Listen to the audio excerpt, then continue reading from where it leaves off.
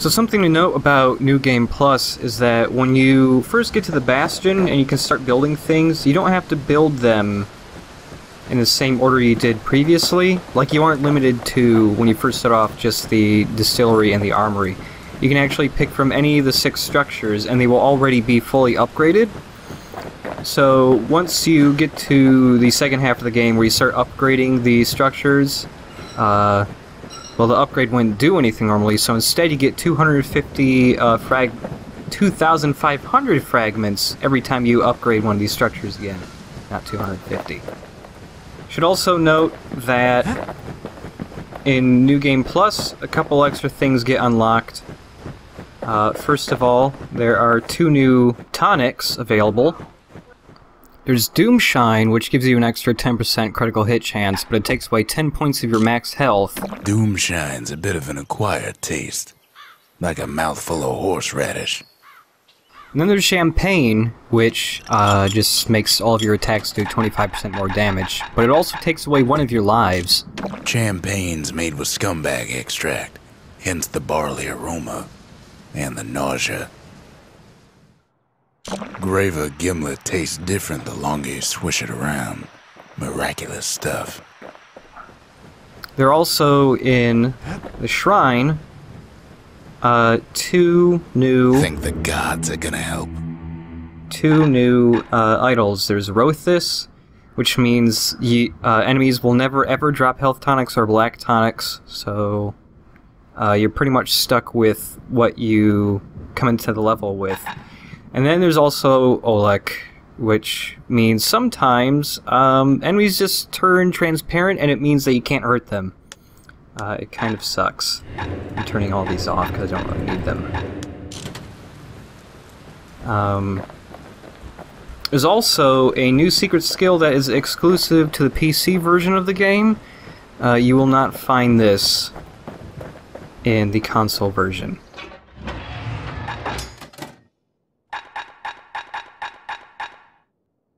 Seen a lot of strange before, but this takes the cake.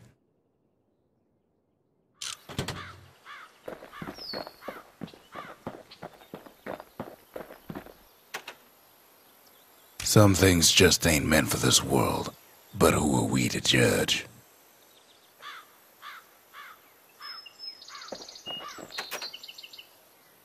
You show me whoever made this, Zolf says, and I'll show you a scientific genius.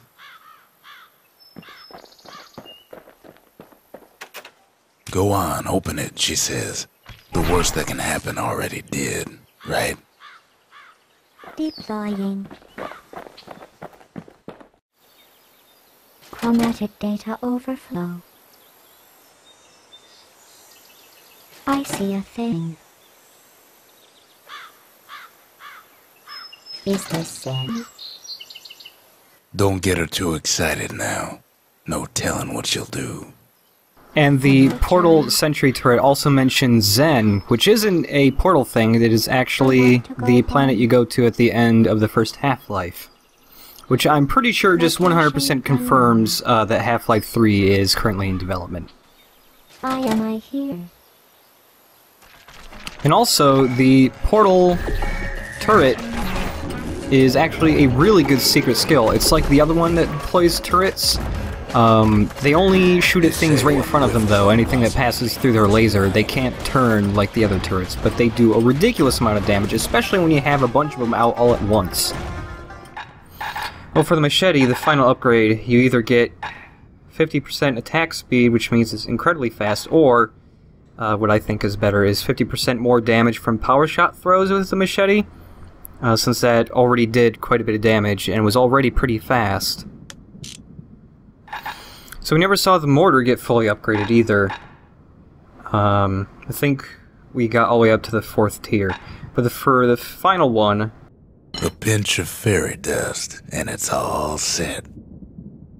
For the final upgrade, you can either have the bombs leave damage fields, so once it blows up, it'll leave a field, and if enemy walks into it, they'll start taking damage. Or you can just make yourself immune to the damage from the bombs. I use this one a lot, because then you can just run face right up into somebody's face and just blast them with it and then run away, and you will take no damage. Also with Fire Bellows, I believe I showed off the damage resistance while firing already. But for the final upgrade, you can either move faster while you attack, or you won't be able to move anymore, but the flames will spread about twice as far, which I think is pretty good. And then there's a Calamity Cannon. Again, you can just upgrade the recharge speed or the blast radius, which is the same as the second upgrade tier. And for the final one, either rockets will seek out foes for you, or the rockets can also leave damage fields. Both of these are good. This one can be a little weird, the homing ability, because it still doesn't lock onto enemies unless you lock onto them with the shield first. And so sometimes you'll be aiming for one enemy, but there might be one enemy slightly closer, so the rockets will instead seek and hit that one instead. But since it's fully upgraded, I guess we can go get first place in the stupid proving ground for the cannon.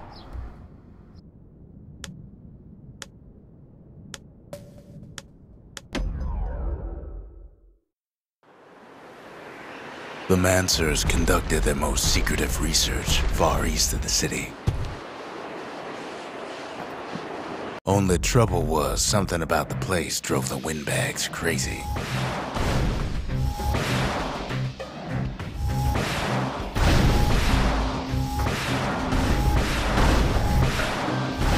You can cause a lot of collateral damage with her if you ain't careful.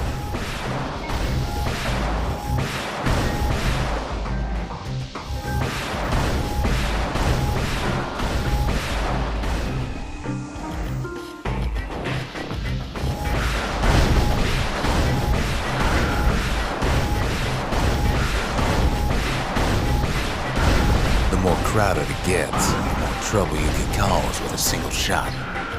Also, I have Graver Gimlet equipped, which is why the kid just suddenly became kind of huge for 3 seconds. She's designed to be fine-tuned, you just need the proper parts.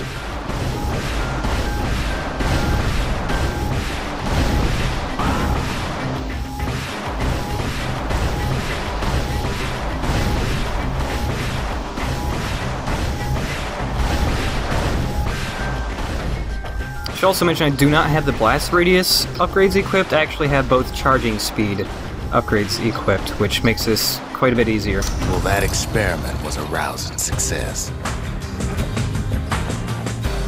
Well, there we go. It's done. Now I never have to play that proving ground ever again, ever. And it gets you another secret skill, which is Calamity Rockets. If only the Mancers could have seen the kid playing around with their favorite toy.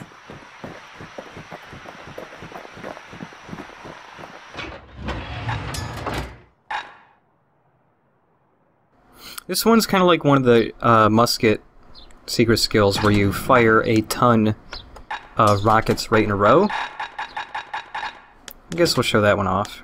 Kid makes me nervous sometimes, strutting around with all those guns. The Calamity saved some of my old books. Guess it's got a sense of humor. So with the DLC installed, you actually get a 4th proving ground. It does not appear the first time you play through the game. It actually appears in New Game Plus. Oh, those books ain't as bad as they look.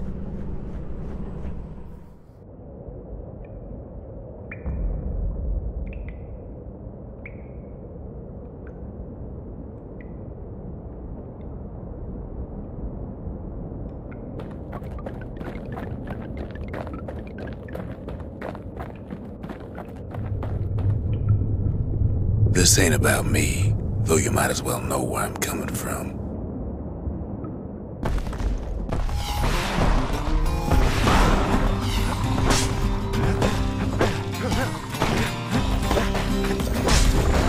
I ain't much for worldly things, though all these years I've held on to a stash of old books from when I was young.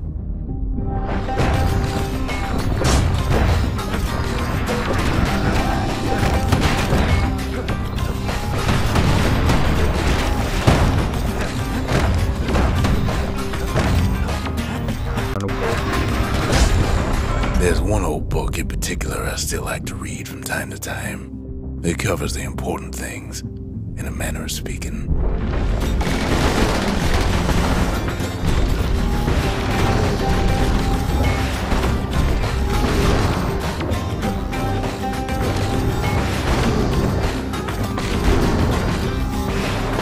You can see those lines are where the actual damage fields left by the rockets are.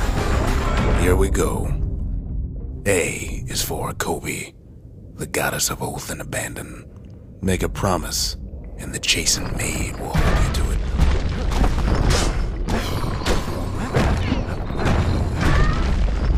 Now this proving ground's a little bit longer than the others, just because it goes through every single letter in the alphabet. So I actually turned off all of the idols for this one just to make it go by a little quicker. I'm also pretty much indestructible now because I am max level, so I have 10 tonics equipped. B is for Breaker. He's faster than a fork of lightning, and his aim is always true. If news needs spreading, tell it to a Breaker. With all 10 idols on, this one actually is pretty hard, because while all the other proving grounds have only had certain enemies in them, depending on what enemies you were actually fighting at that point in the story, this one has every single enemy type in it. C is for Core, a perfect bit of stone found deep underground. It makes the city shine day and night. Is there anything it can't do?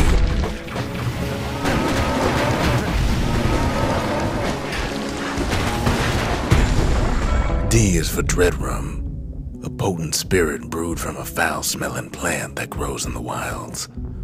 One taste will sharpen your senses.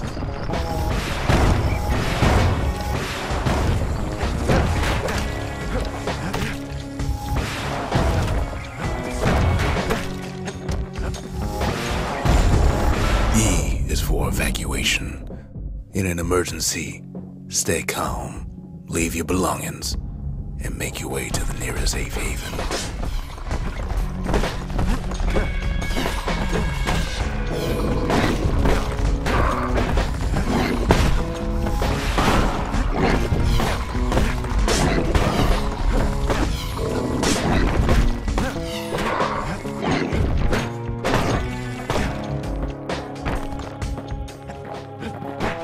There he is. F is for Foundation. A solid plot of land for building anything you can imagine. Even grand ideas start small.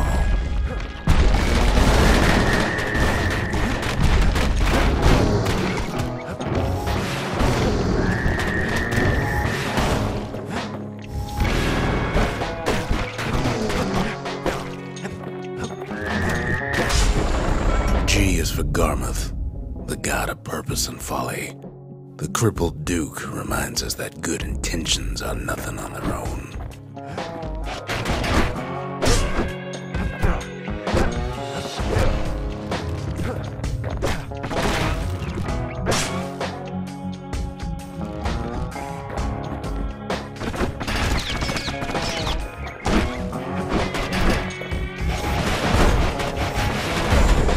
H is for Hensa, goddess of pain and pleasure.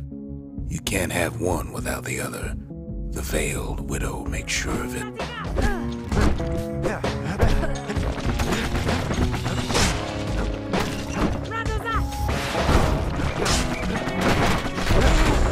I is for In Case of Trouble, a song grown famous across the land, dedicated to the pioneering spirit of Celandia.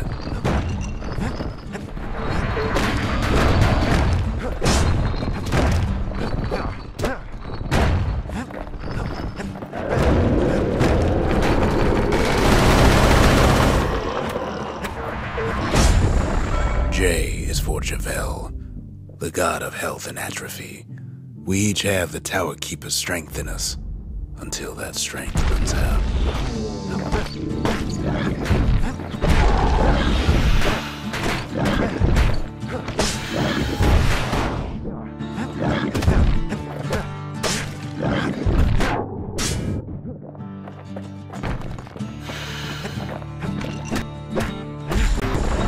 K is for Kid, A guy or gal just like you. Don't be in such a hurry to grow up, since there's nothing a kid can't do.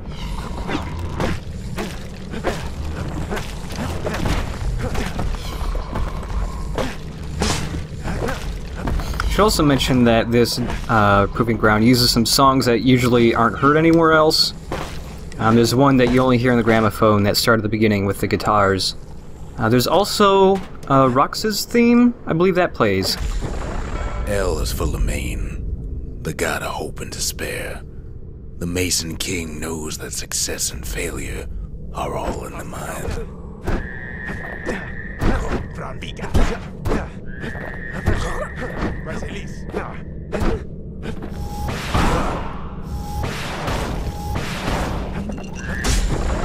M is for Messiah, our goddess of loss and longing.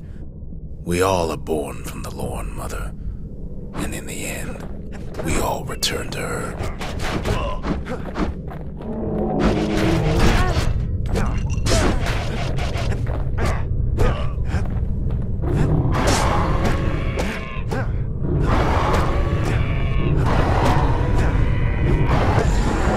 N is for Nordy, the bird boy, who's always there to bring a smile at the Hanging Gardens, thanks to his feathered friends.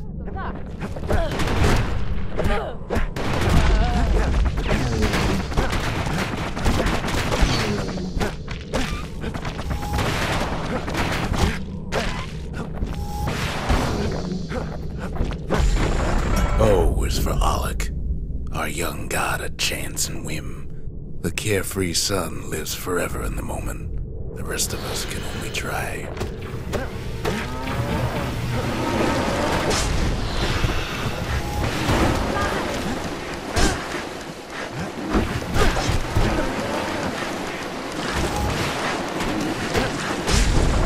P is for Pith, the god of commotion and order.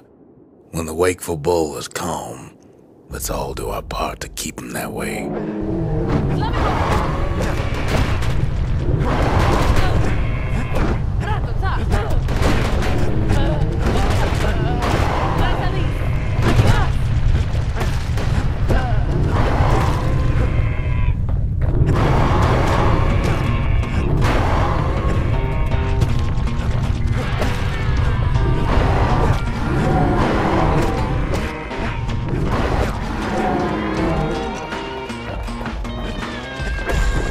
Q is for Queen Anne, the notorious ankle gator from the wilds.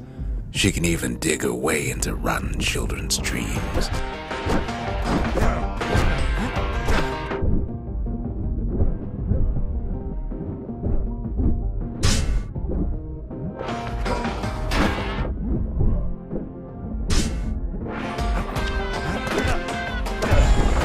R is for Rothus, the god of thirst and plenty. The gorging host reminds us to always know when we've had enough.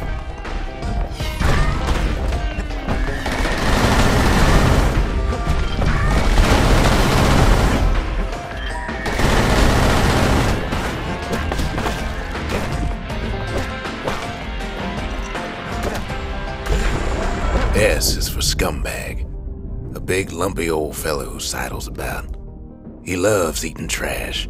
Just be sure to keep a healthy distance from him.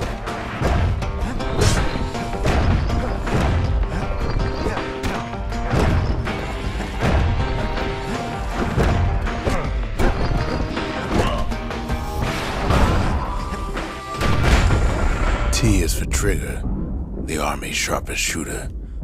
Take pride in Caelandia's mounted soldiers. They risk it all to keep us safe.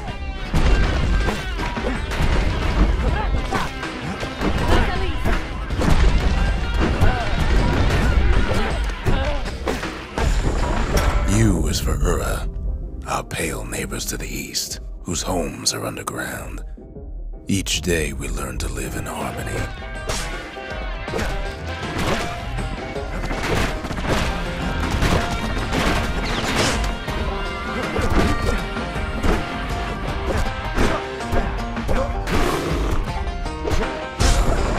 V is for Vigil, an act in remembrance. The sacrifices of our forefathers gave us a new beginning here in Ceylondia.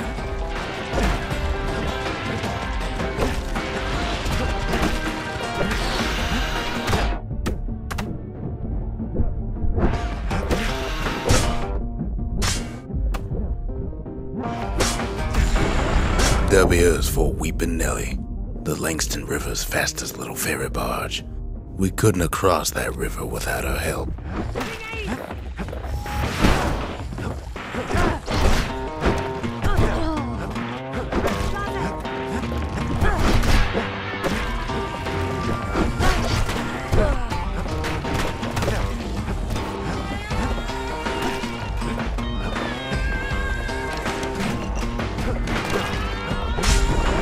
X is for nothing. Stranger's letter in the mix.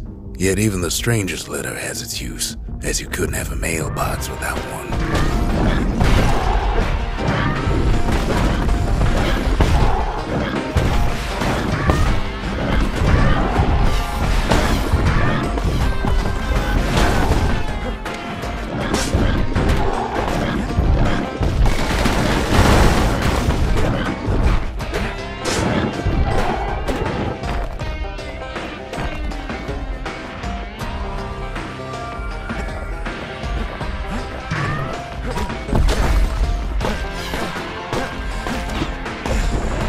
Y is for you, Drake, the god of impulse and bravery.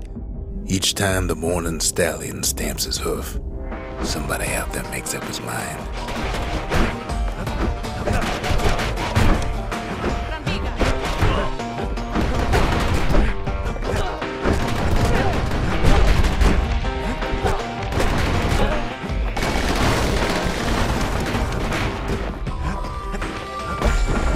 Z is for Zolwood, a tough old plant whose gourds make great target practice.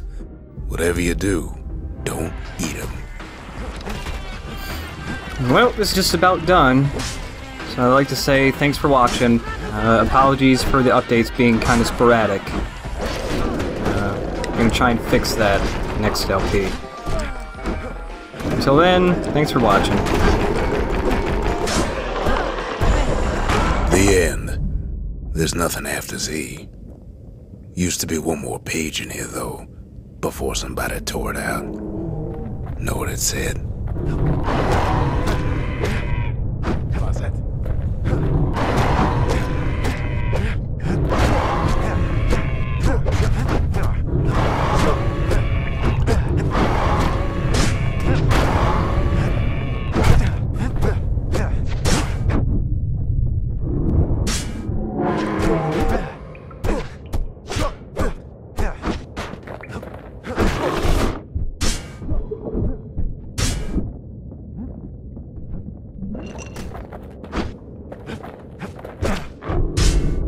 The last page of this book was about the author. Didn't say much, but the imagination has a way of filling in the gaps.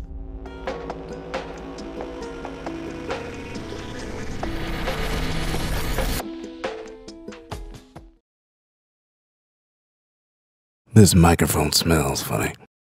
I just realized I haven't eaten in weeks. I dropped the page. We didn't get this far yet. Blah, blah, blah. Gotta say something. Damnation, what am I supposed to say? I get the feeling I'm supposed to say something here. You find an old boot? Plant it. You find a rusty old pocket watch? Plant it. Find a copy of Terminator 2 on Laserdisc? Plant it. You find a pair of socks? Plant it. You find a Milli Vanilli cassette tape? Plant it. You find a mint on card original trilogy Jawa action figure? Plant it. You find an unopened Marvel Legends Spider-Man? Plant it. Cave Johnson. Cave with a C. Why, I had never met a man by that name. But let's say I had. And let's say I had a bone to pick with the likes of him. Cave Johnson and I go way back, hypothetically speaking, of course, to when I was not much older than the kid. Now, for my part, I served the city in the war, as you know. But a man like Johnson, He got a nice head start. Born with a silver spoon in his mouth, no doubt. Making fancy shower curtains of all things. Till he earned more riches than the Grand Rail could haul in a week. Then this man decides it's time to go dabbling in matters he don't understand. Starts making science. Make science, make money, right? Starts testing all sorts of schemes on folks looking to make a day's wages. Even I applied for one of them jobs after coming home from the front with a shot-up leg and a mountain of debt. Well, Johnson had the nerve to turn me away like a scumbag at a cocktail party. I got my own start in the sciences later in life, of course. You have to understand that to me the sciences ain't about novelty or convenience. They're about safety, preservation, security. The rippling walls ain't just there to look pretty, although I do admit they were pretty in their day. So while a man like Johnson was all busy chasing moon dust or what have you, I was busy trying to solve the city's problems. Why, the nerve on that man is like none I ever seen. Sometimes when I look around to see all the calamities done, part of me can't help but think, good riddance. All hypothetically speaking, as I was saying. I had never met a Cave Johnson after all. Nothing at all to do with a man like that.